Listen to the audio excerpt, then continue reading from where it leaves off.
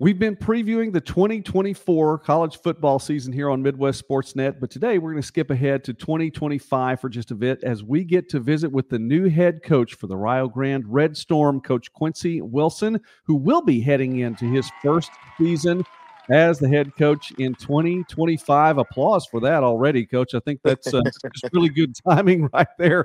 But Yeah, with there you that go. in mind, As they say, scripted. There we go. exactly. On April 23rd, it was announced that the Red Storm was going to be reviving a football program that had been dormant for about 75 years. And on June 11th, it was announced that you would be the first coach in the new era of the program. So with that applause and everything else, Coach, congratulations on the new gig. Talk about it Thank just a you. little bit, how you feel. Thank you, man. It's been a whirlwind. I can't believe I've been on the job actually for a month. Trying to get excuse me, obviously, staff hired and getting the lay of the land. Obviously, my first time to Southeast Ohio. So as you know, the particulars with moving and all that good stuff. So it's been a whirlwind, but I work with some amazing people. President Smith and our AD Jeff Lanning are great men, and we have some great leadership here at the university. Well, again, congratulations on that. The big news this week, though, continuing to talk about football, is the fact that Rio Grande has been accepted into the Appalachian Athletic Yeah. Conference for football. So talk about what that means, a big opportunity for a new program. Well, you reach out to different conferences, and obviously, there's nothing guaranteed. So, us actually, being able to be accepted, on in 25 is amazing. It's going to help for scheduling. We have 7 built-in games there, so we got there. We got some natural rivalries already. Kentucky Christian's probably about an hour away, and look forward to competing against the rest of the teams there in the conference. Most recently, the running backs coach, tight ends coach at Fairmont State, and you've had some other stops along the way. Talk about what it takes and what you've been doing preparing yourself for this head coaching opportunity.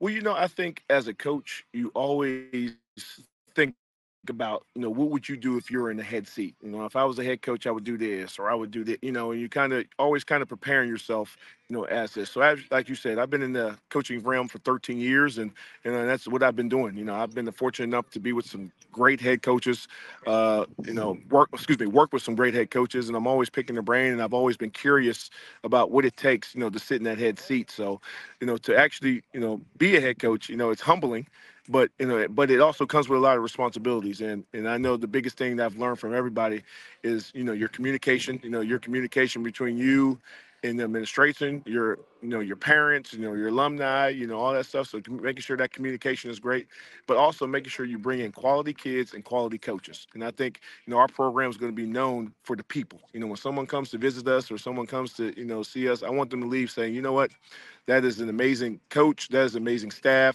and those are amazing players that I just met. Absolutely.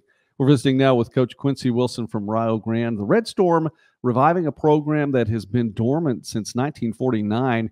And, Coach, one of the stories is the fact that in 1950, the university took the football equipment from the program that had been there before, sold it to buy basketball uniforms.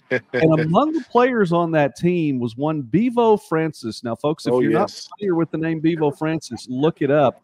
The Small College Basketball Award now for a Player of the Year is named for Bevo Francis. Coach, what have you learned about the athletic department? Yeah, Bevo, if you've ever been to our campus, you cannot miss him everywhere. I think we still hold the record for most points scored in a game. So to be a part of that tradition that's been here a long time, it's really exciting. And now I hope to get that, as they say, the football side of that tradition going. Okay, you all are going to be playing at least the first season at Alumni Stadium in Jackson, which is just down the road. It's about 20 miles from campus. What are the plans for a home stadium? Are there plans in the works, and what's going into that as well for the future? Yes, there's the initial talks. Obviously, we're in the infant stages of this. So, obviously the plan is actually the first 2 years to play at Jackson. But our plans for our dorm are already in there. New facilities for dorms are already been built. New field house coming. New rec center and weight room coming. So we are definitely set up for success, and I am extremely excited to get some kids on campus this fall. Obviously, fill up the rest of the roster in December and get ready for spring practice and winter conditioning here in January. Coach, there's a lot of activity going on around you right now. Tell us really quickly where you are.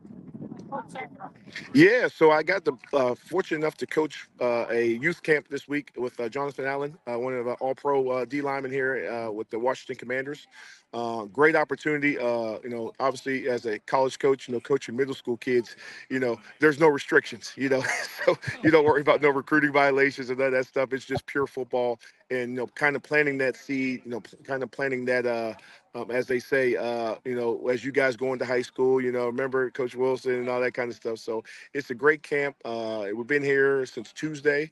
It's been a long week, but a great week, and got a chance to meet a lot of great young men here in the D.C. area.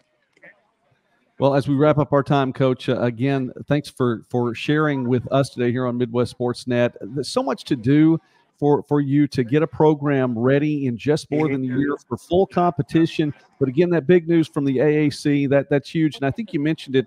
As you look ahead, are there any dates that are circled for you? Obviously, schedule not made yet for 25, right. but what are some milestones along the way as you're trying to get things ready?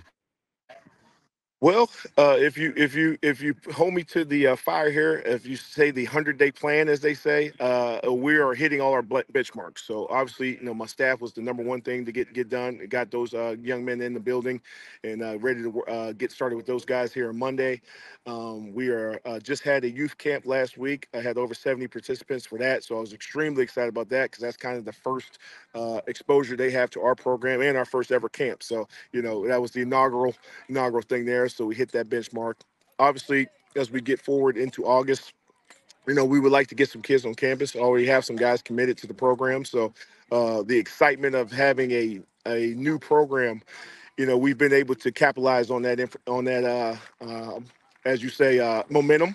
So we're excited about that. And also, being here in Ohio is not, there's plenty of good football players in this state. So, we won't have trouble filling the roster, as the months go. But like you said, the 100-day plan, we're hitting all our benchmarks, getting excited. We start school here on the 19th of August. So, I think we're a month away from starting school. So time flies. Obviously, everyone can't wait for the summer, but then you can't wait to get into camp. So obviously, we won't be playing this year, but we still will be having football activities. So it won't be the traditional camp, but we'll still have traditional football. So I'm extremely excited. Like I said, coaching these camps just really gets the juices going, and I can't wait to get our own kids in the building.